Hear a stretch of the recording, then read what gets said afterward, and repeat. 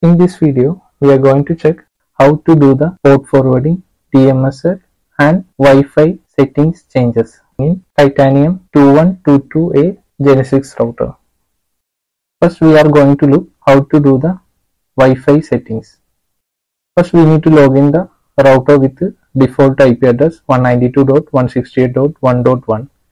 Username is admin. Password will be available behind the device. We need to use that password for login. Once after login, go to the net tab, then WLAN.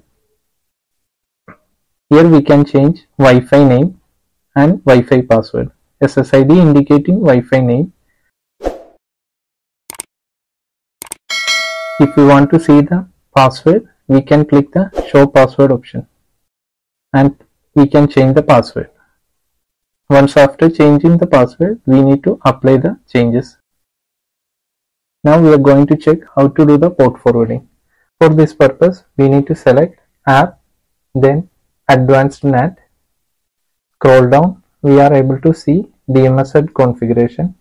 Enable the DMZ option, then type the IP of the server. Then save and apply.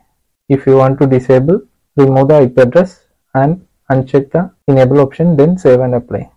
If you want to do the port forwarding, go to app, then advanced NAT, scroll down, find the virtual server configuration.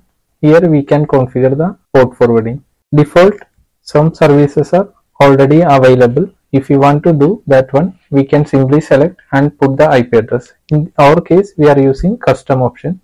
Depend upon the service which we want to access from outside, we need to select the protocol. In my case, I am using TCP. I am using web service. That is the reason I am using TCP. And external port is 8080. And internal port, if you want to use 8080, we can use same or we can use the different internal ports and then type the internal server.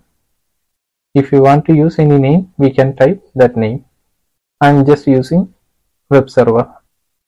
Then press add button. Now the port forwarding is added.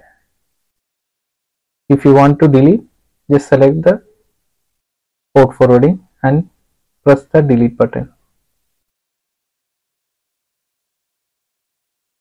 The configuration of port forwarding has been deleted. Thank you for watching this video. If you like the video, please press the like button, share and subscribe.